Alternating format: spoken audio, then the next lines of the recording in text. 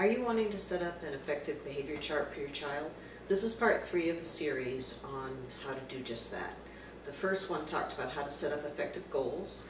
The second one talked about reward strategies, and this one is going to talk about what you need to do to follow through effectively to make it work. So one of the things that you need to do to make it work is to give effective reminders. Now, an example of a reminder that's not very effective would be to say something like, stop arguing, you're not going to get your reward on your chart if you keep arguing like that. If I have to tell you one more time, then I'm not going to give you your point on your behavior chart. Now, because that's sort of nagging and criticizing, and clearly probably at that point the child shouldn't be getting their reward on their behavior chart, because of their problem behavior. So what you want to do instead is, let's say you know that when you say no to a child's request, that they often begin the arguing at that point. So before you say no, and they've just asked you something, you would say, I want to remind you about your chart. I might say yes or I might say no to this request, but if I say no, what is it that you're supposed to do? And then it can be really effective to have the child go through the steps of what they're supposed to do to accept no. So for instance, to accept no, they might be looking at you, saying okay, and then moving on. So they've just said out loud what it is that they're supposed to do for their goal of accepting no, and then you say, now you want to sometimes maybe say yes at that point to them, so that once you prompt them like that, they don't always know that the answer is going to be no. But sometimes obviously it is going to be no, and then they've rehearsed what it is that they're supposed to do, and it might increase the chance that they would do it. Now, you're not always going to be able to give reminders for various goals, but it's helpful to do that when the occasion arises. Also, when you're first setting up a behavior chart, another way you can do effective reminders is just look at the chart each morning with your child. Remind them in a positive manner to say, okay, let's look at the chart. What are the things we're working on today, and what are the goals and rewards that you can be earning? So those are effective reminders to kind of keep it present in that child's mind about what it is that they're working on and what is it they need to do to be earning their rewards. That's a lot more effective than the earlier example I gave. Okay, another thing that's important on your end as a parent is to rate the child every day. So that, for instance, rather than forgetting about it and 2 or 3 days later you're trying to remember, did my child accept no, or did my child use kind and polite words on Tuesday and now it's Thursday? Part of the process is for you to really follow through and rate your child at least every day. Now, for instance, if you're using a chart like this one, which has different time periods for morning, afternoon, and evening, as you can see on the different colors, then you want to rate them every morning, afternoon, and evening. You want to do it at a time so that the child knows that it's been done. Now, if your child's pretty good at accepting feedback, you may do it with them. Other times it's actually better to do it not in the child's presence, but just to keep the rating for yourself, depending on how the child might do with the rating process. So, although that could also even be one of the goals, is, accepts feedback or accepts the results from the chart, can be even a goal that you're working on.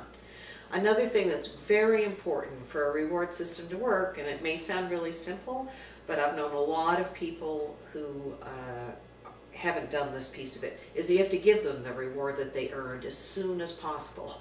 That's just so important, because if the child, if you just like, oh yeah, well I'll get that for you later, and the child might know that they may or may not ever get it, they're going to lose their incentive to work on the chart.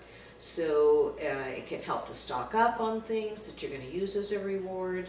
You need to be able to give it promptly for goals that the child might be working on where they could earn a reward, say, every day. You need to be able to give it to them. Sometimes if your kids are earning money, for instance, and even if it's small amounts of money, like a quarter for each goal, I'll suggest to parents, go to the bank, get a roll of quarters, be ready with that so that they can earn it right then, and maybe putting it into a jar where they can really see what they're earning, so that they get that immediate gratification, that connection that happens between, I met this behavior goal, I earned this reward. And even for children who are working on earning something over a period of time, so for instance, maybe they need to earn 25 tokens in order to earn a trip to an arcade, then they're getting those tokens and they're seeing them add up on in a jar, or they're seeing the check marks adding up on a chart so that they can see that they're close to getting the amount that they need to earn their reward. Another thing that's important is that you never want to give in to negative behavior. So for instance, if you're trying to work on not arguing, and then your child is arguing with you and you're saying, if you do it again, I'll mark you down on the chart or something, but then that one time you give in to that behavior and say, give the child what they were arguing with you about, even though that hadn't been your original plan, but you were now just giving in based on the arguing. You're kind of messing up your system. You really want to try and stick to the things that you've chosen to work on. You might let other things go that aren't part of your current behavior plan that you're working on with your child, but the things that you've decided to focus on in your reward and behavior chart plan, you really want to try and stick to, and very consistently. The last thing I'm going to throw out there is sort of a bonus tip, and that is when you're working on a behavior plan, I think it's most effective if, when the child is working on their goals and their rewards, that if it takes them a shorter amount of time or a longer amount of time to earn what it is that they're trying to work for, that's okay. The reason I like to mention that is that, for instance, let's say a child's working on school attendance, and you set up a plan, well, if you go every day for 5 days, you earn a trip to the park. Well, if they go 4 days of that week and not the 5th, then they might lose their incentive to keep working on it if the goal is you've got to have 5 days to do it and it's in 1 week. Whereas if you set it up that it's just 5 days period, then once they get to 5 days, they earn their reward. That just keeps them working on a goal. Now, there are occasions when it's going to be workable to insist that a certain number get met within a certain amount of time, so you'll have to decide that for yourself depending on what you're working on.